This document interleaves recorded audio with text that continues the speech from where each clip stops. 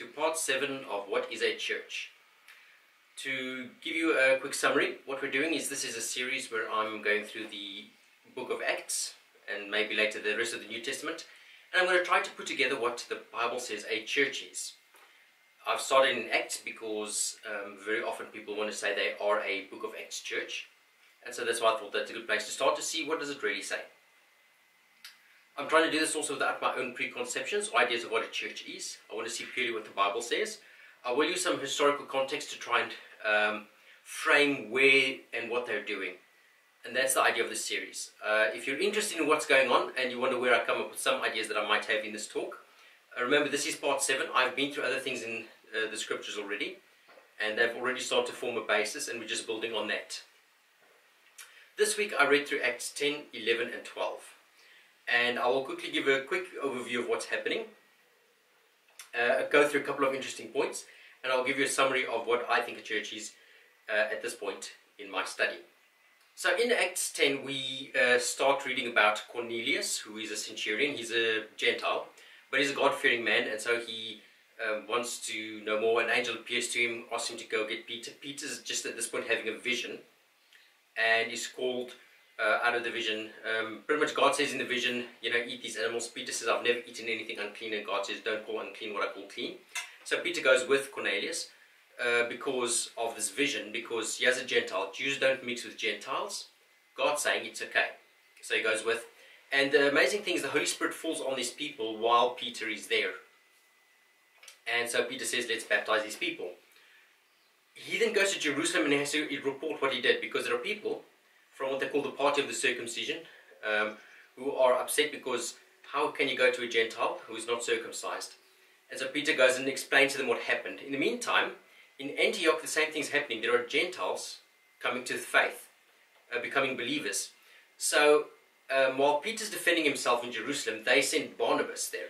Barnabas sees this is happening. He's quite happy to see what's happening. So he goes and fetches Saul, who we last saw in Acts 8 or 9. He goes and fetches Saul from out of Tarsus, and the two of them start working with people in Antioch.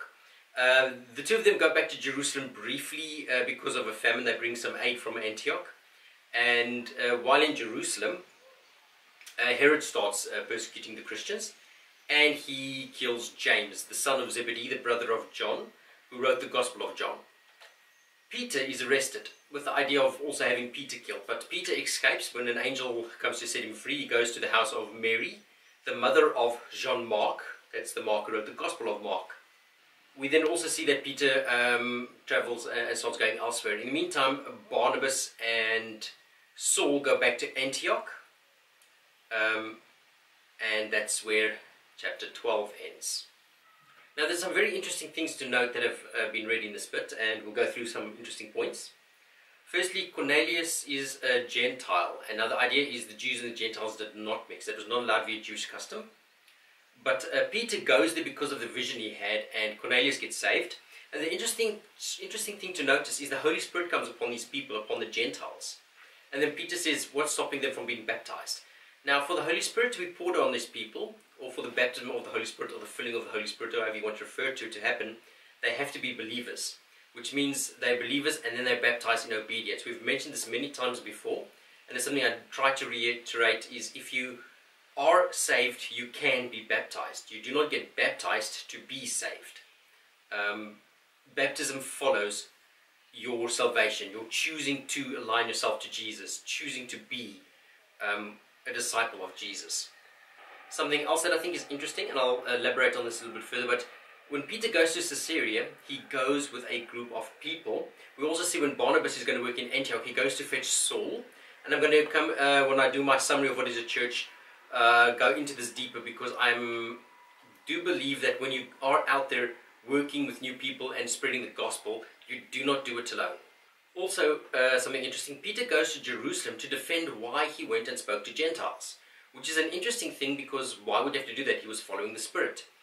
But the idea here, I think, is there is some form of leadership in Jerusalem, and he had to go and give account of what he was doing. He's being held accountable for his actions. We see later on also there is a reference made to the elders in Jerusalem, so there seems to be some form of leadership. Exactly what that entails is not clear now, but hopefully we'll get more information as we read further as to who these people are.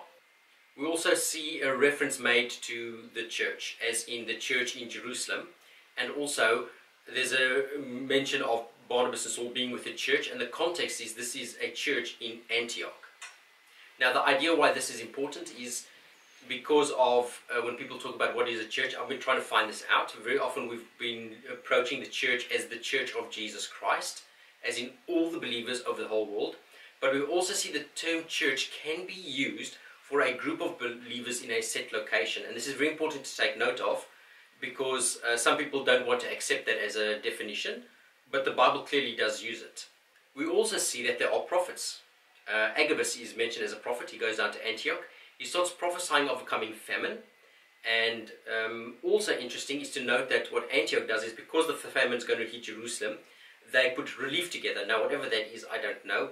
Was it funds? Was it that they gathered some foods? We don't know. But they sent Saul and Barnabas back to Jerusalem with that relief to help. And the interesting thing is also that Barnabas and Saul gave the relief to the elders, and so that it could be spread to the community in Jerusalem. Talking about the elders, we are led by the Spirit. We see also very often a lot of things happening. You know, Philip goes places being led by the Spirit. Paul gets a vision from the Spirit and knows he has to go to Cornelius. We see this happen a lot. But we also see examples where, for instance, Barnabas is sent to Antioch to see what's happening.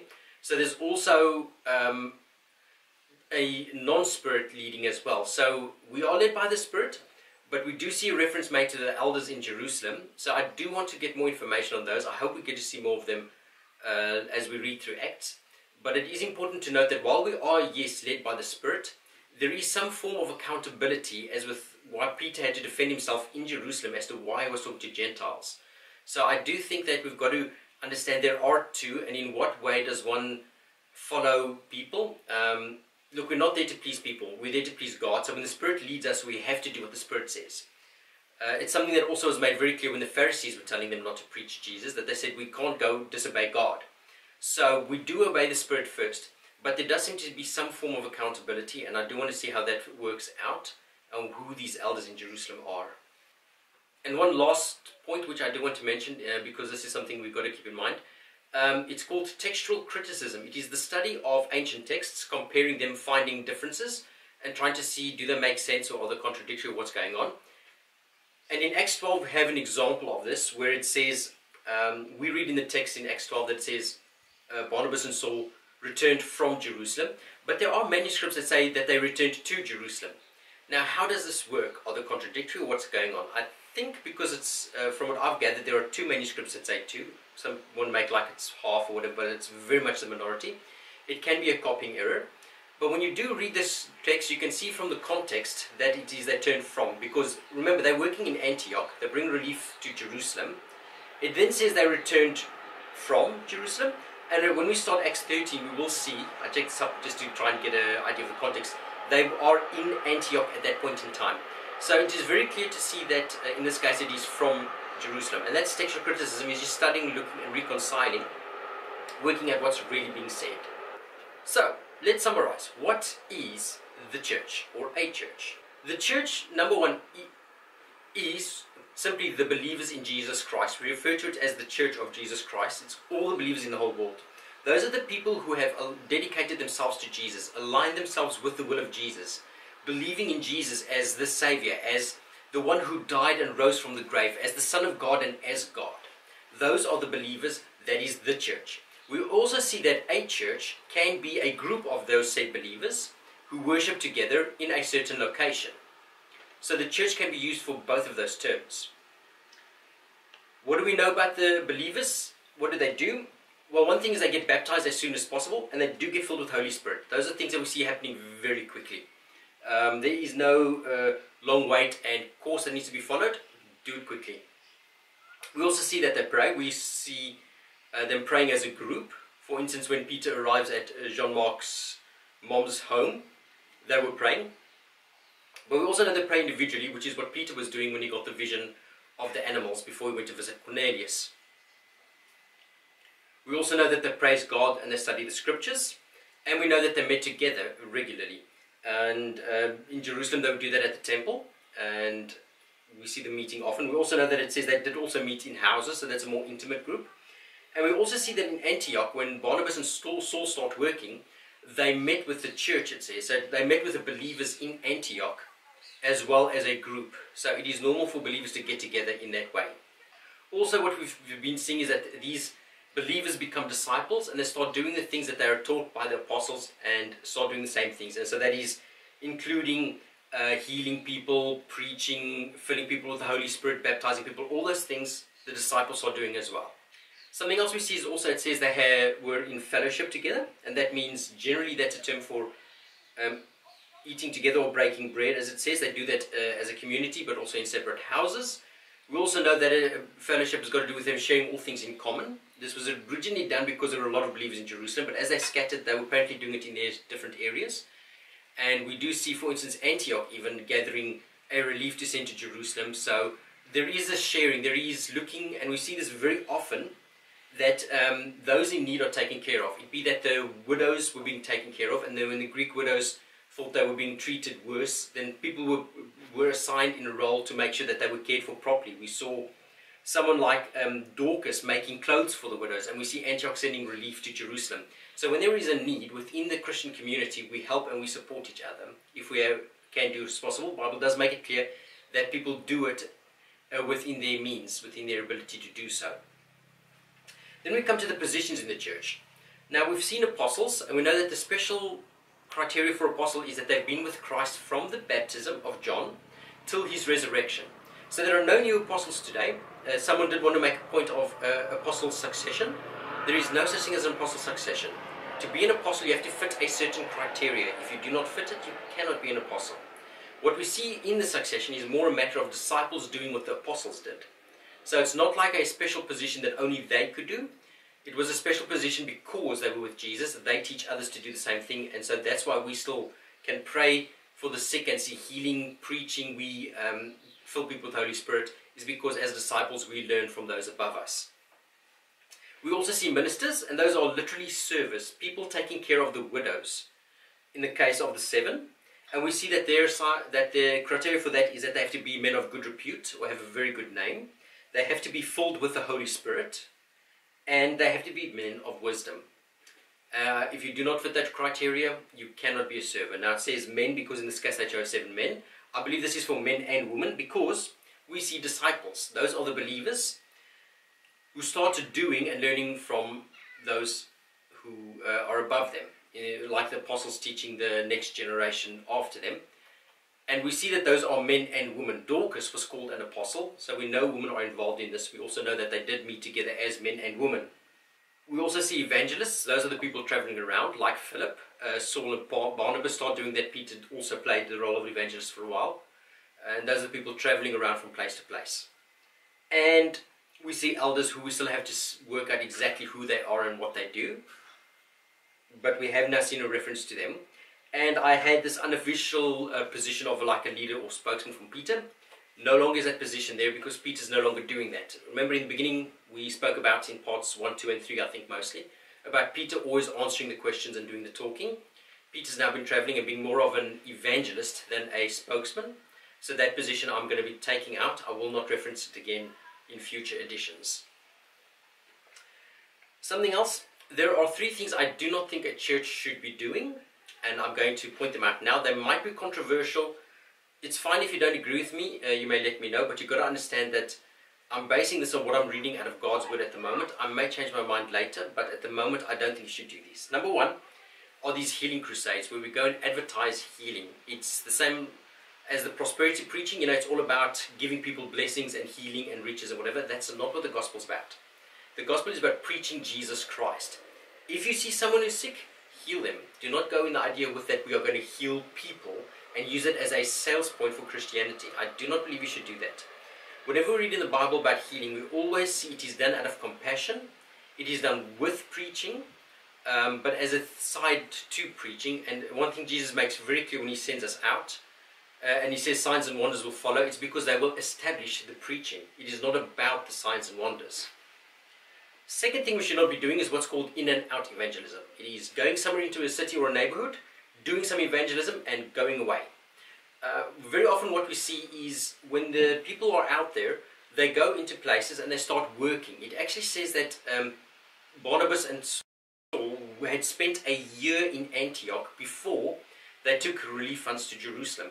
That is a year they're working with the new believers. And we see that Peter, when you look at the historical context, had spent 3 years in Joppa before he went to go and visit Cornelius. So there is the idea of you take time to teach people properly. It's not in and out. Now, I'm not saying if you're invited to go somewhere and to help others with evangelism, I'm not saying that's wrong. But to me, it's more a matter of these organizations who go in, plan this great event for a weekend and then disappear. You've got to have a presence there, or you've got to leave a presence there. Otherwise, I mean, who's going to catch the new believers? Someone's got to take time to teach them and make disciples. The third thing I don't support is single people going out. Now, what I mean by that is Philip did travel alone, but he's the only example in the Bible we ever see of traveling alone. Jesus sent his disciples out 2 by 2. So we always send them out in twos. And we see when they're traveling, we saw that, for instance, Barnabas went to Antioch. And so what did he do when he was there? He saw the believers. He was excited. He went and fetched Saul. And then Barnabas and Saul together started working with the believers. We know when Peter went to visit Cornelius, he says he went with some of the brothers of Joppa. So it's very clear that as Christians, when we are going to go work somewhere, we work as a group and a team. And part of that has got to do with, if you let one man go and run the show, he can derail, go wrong, make mistakes. And at least with the group, if someone makes a mistake, others can say, no, this is the way it is. Oh yes, that's right, and we can fix it up. And also it's going to be very hard to corrupt the movement if you have other people checking up on you, or you've got to take your whole team and be willing to go corrupt. But then there's a huge other problem. And perhaps at some point that we can talk about that. But for now, the important thing to note is not single person, just one man going out, a team. Work in teams. It helps keep yourself not only on the straight and narrow, it also helps you keep motivated. You can motivate the others and everybody can work well together. Anyway, that's all I have for this week. I hope you enjoyed it. Please hit that like button and subscribe if you haven't. And follow me on social media as well. And wish you all a good week. Keep well and God bless.